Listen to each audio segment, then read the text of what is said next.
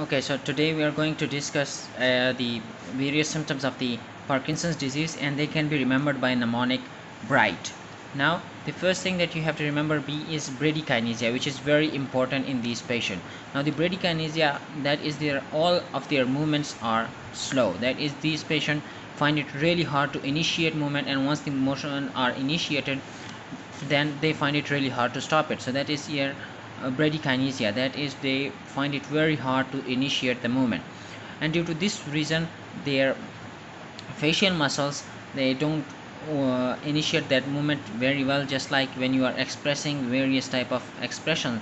So you move your facial muscles, but since these patients can do that, so they have mask like faces. The next thing is rigidity.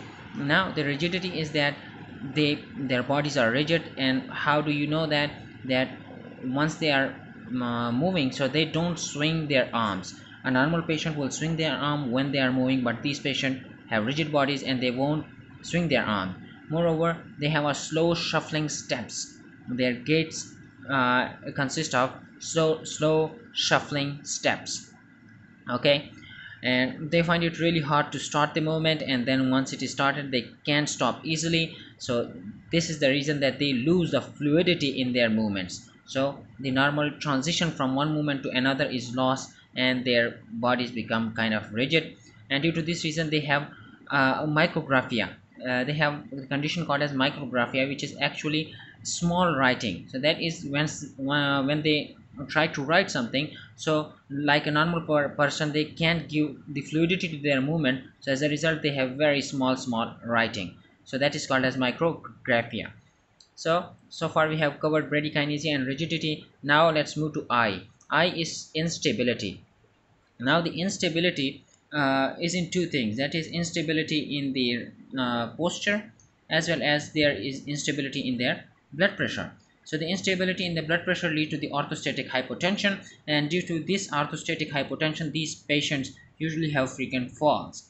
Moreover, their postural instability is because they can't stop the movement once they initiate it. So as a result, these patients usually have a stooped forward posture. That is, they are not moving erect like this. They have a posture like this, stooped forward. They are stooped forward. So that is their instability in posture as well as blood pressure.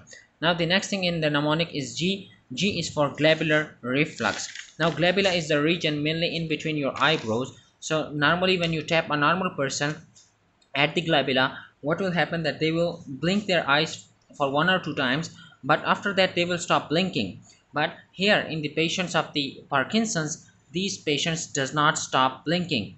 So as long as you keep tapping them at the glabella, they will keep blinking their eyes. So it is a pathological reflux, this glandular reflux. So it will be positive in Parkinson's disease. So we have covered BRIG. Now let's cover H. H is for hyperhidrosis.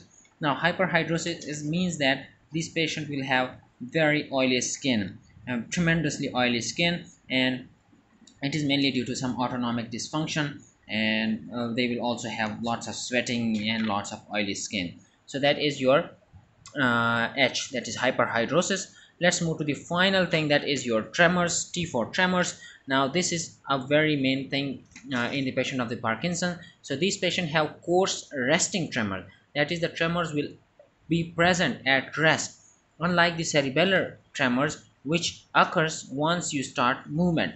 But here these tremors are present at rest, and these are pill rolling tremor, that is they will do like this. So their tremors are like this like you are rolling a pill. So tremors like this will happen in these patient. Moreover, these tremors goes away as you try to do something. So once you try to do something, so the tremor will go away. And it is in opposing to the cerebellar tremors. In the cerebellar tremors, once you try to do something, so the tremors then appear, and that is opposite to the tremor in the Parkinson. So that's all of your symptoms, main symptoms in the Parkinson's disease: the bradykinesia, rigidity, the instability in posture, as well as instability in the blood pressure, the glandular reflux, the hyperhidrosis, and the tremors. So thank you.